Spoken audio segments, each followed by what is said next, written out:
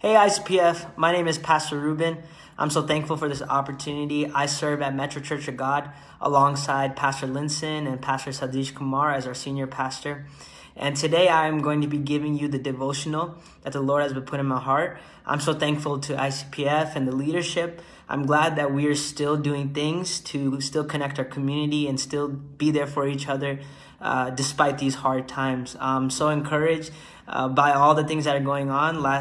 This past Sunday, we had a panel discussion with Pastor MJ and Dr. Lindsay and Dr. Nancy, who brought us a lot of awareness with what's going on in this world with this pandemic, and we're so thankful to that. Last week, we had a devotional with Pastor Baiju, and that was so great and awesome. And this week, I have the opportunity to share what the Lord has been putting on my heart. And specifically what the Lord has been putting on my heart is this passage from Romans 12:12, and it reads like this: "Rejoice in hope, be patient in tribulation, be consistent in prayer." Rejoice in hope, be patient in tribulation, be constant in prayer. During this time, I would love for you to practice these three things.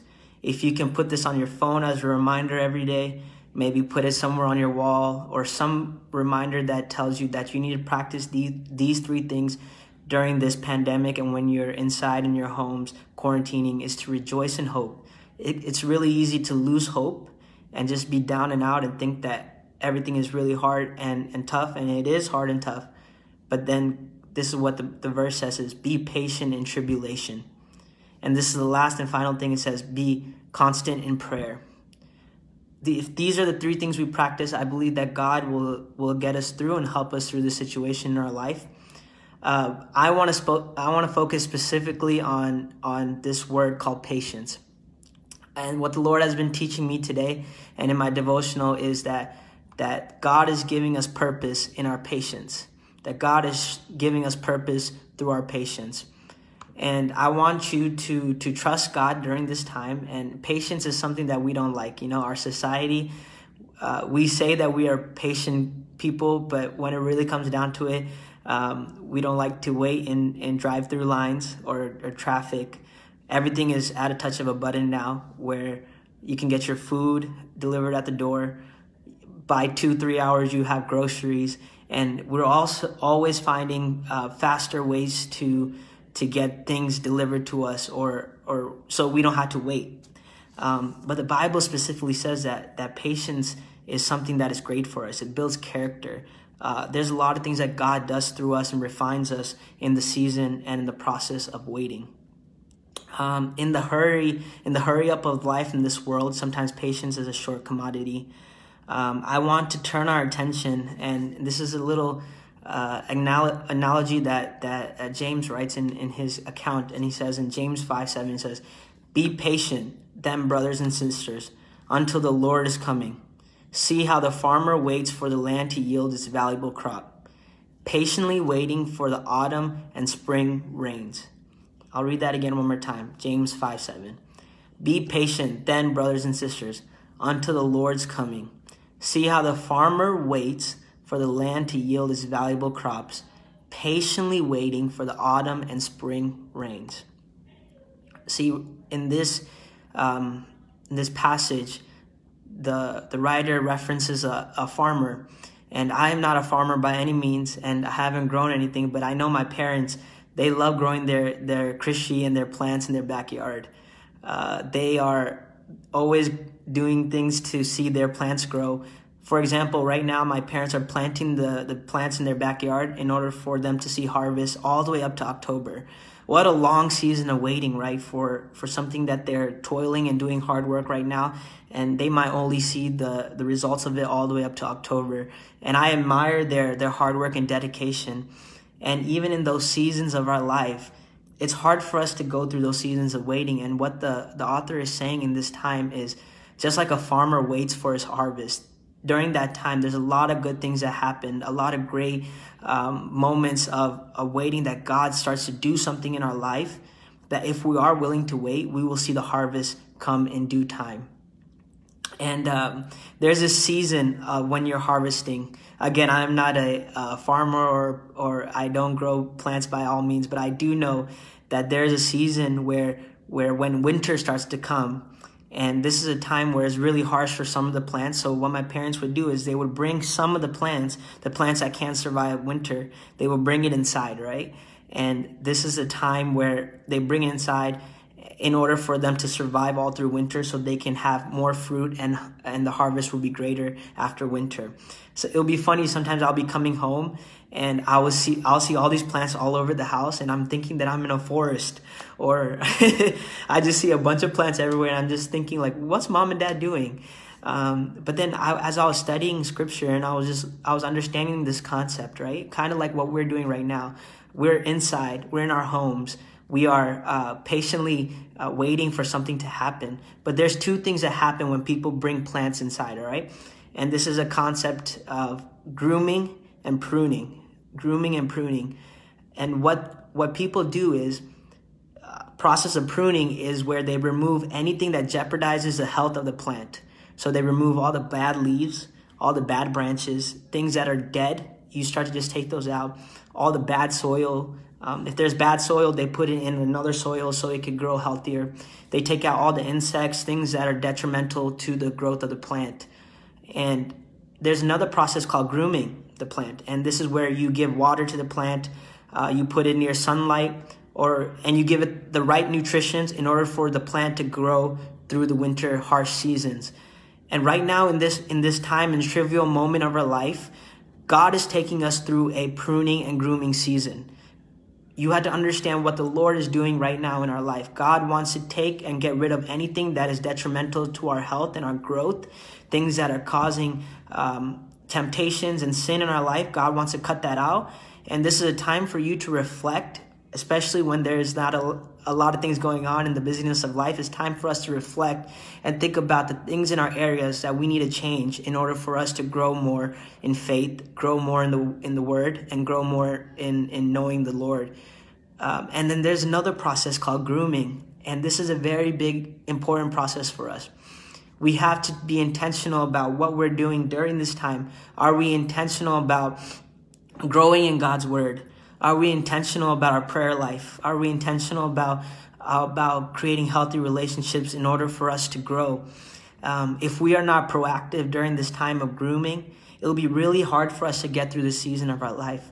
So everyone that's listening right now, to everyone in different situations, I encourage you that this season of waiting could be really hard, but take advantage of it.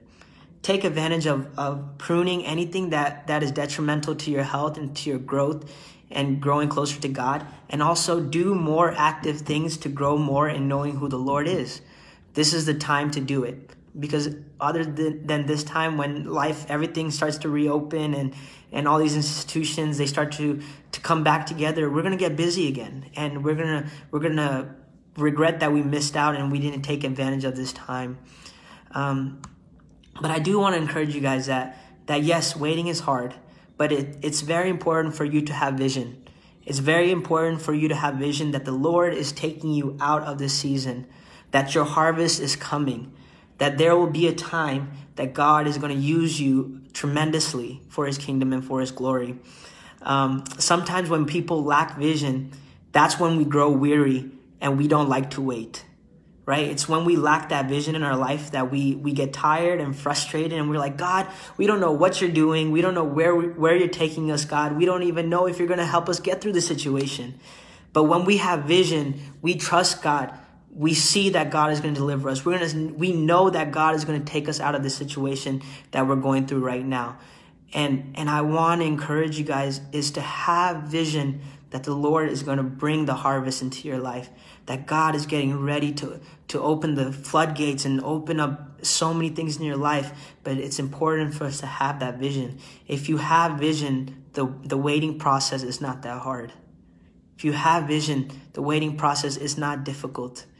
The Lord will help you get through it. If you're confident, you know that the Lord will carry us, then that is vision enough to get through every day. Right? If you're confident and know that God is going to deliver us, then that will bring us that hope that we need, that God is going to help us get through every single day, and he's going to help us find that job, or he's going to open up new ways for us to get through this difficult time this season. If you know people that are sick, if you trust the Lord, that's vision enough to know that God is carrying us every day and every single moment of our life. See, vision is knowing where you want to go. Vision is seeing and knowing where you want to go. You might ask and say, how can we see and how can we know? Right? It's a really interesting concept, right? Vision is seeing and knowing where you want to go. But it reminds me of when I used to put directions on my phone, right? You would have a destination. You would start at one point, and then you know that you need to get to the other point. And so often maybe we don't know exactly what that place is, or we can't really physically see what that is, but we know that that's where we want to go.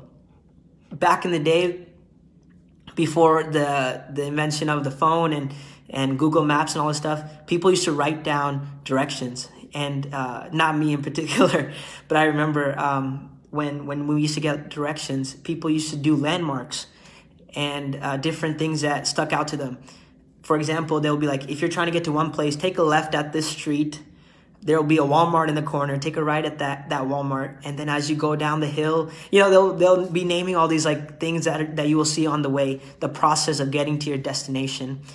I do want to encourage you guys that even though it's hard to know where you're going, trust God in the process. Know that even in the process that God is doing something amazing in your life, and you will get to that destination. And that time of trying to get there is not going to be that hard, because you know that in every single turn, every single moment, every single landmark of your life, or the difficulties in your life, that those are just those landmarks that God is taking you, and you can reflect and know that God is taking you where you need to go.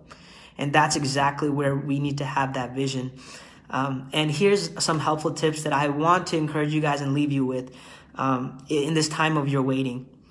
Write down what you want the Lord to do for you during this quarantine. Write down your goals and your aspirations. Ask the Lord, after this time of quarantine, where do you want to go, right? So when if you want to go there, for example, I had talked to some of my friends. They said that they want to start a Bible study. They want to start a podcast. Some of my friends even told me that they want to go back to Bible school and go back to seminary. And I encouraged them. I said, yeah, maybe after all these things start opening up again, you can start doing that. But I believe that right now you can start doing those things. Maybe you can start reading your Bible more. Maybe you can YouTube's a great resource to watch things to help you better yourself. But take advantage of this time. Write down your goals and figure out how you can get there. And then during this time, figure out what you want to do for the Lord.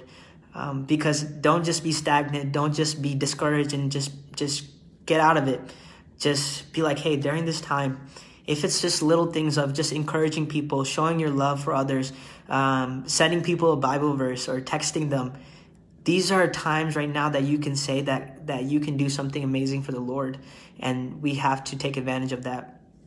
I want to leave you guys with this verse, and this is Philippians 4:6.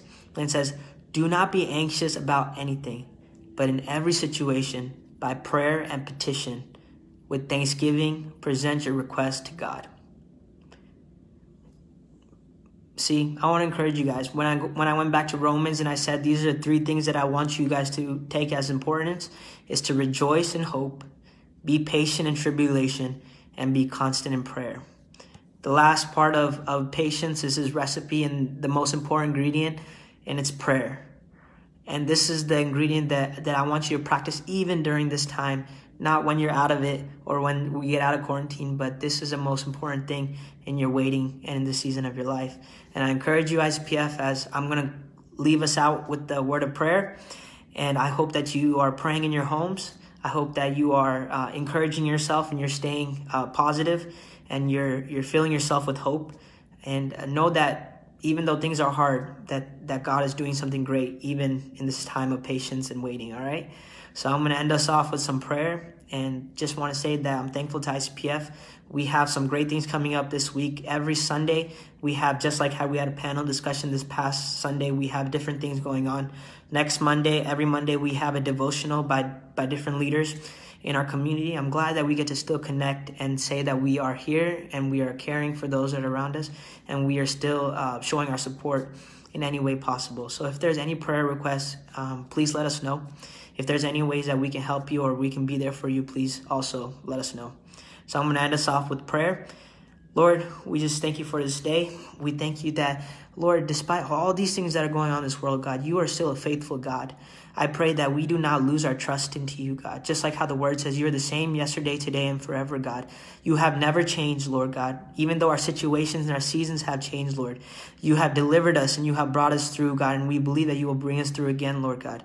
We pray, Lord, in this time, this season of waiting and patience, Lord, that God, you would build character in us, God. You would help us grow and know more of who you are, God. We don't just take this time for granted, Lord, but we want to be intentional about everything that we do, Lord, in every single day, in every single moment, in every hour, Lord. We thank you that God, you are still a miracle working God, that you are still working in this situation, Lord. We pray for those that are sick. We pray for those that are working and fighting in the front lines, God. We pray for those that are, God, that are heartbroken and confused and left with despair, God. We pray for hope in their life, God. We pray that you'll restore their joy, Lord. And we thank you that God, you are sovereign. You're still on the throne, God. And we don't ever lose hope and ever lose sight of this, God. And we trust you, Lord. We thank you for ICPF and the organization, Lord. We thank you that they're still doing great things, Lord, during this time. We put our trust and our faith into you. We say that we love you and we thank you. In Jesus' name we pray. Amen. All right, guys. Have a great week. Love you guys. Bye.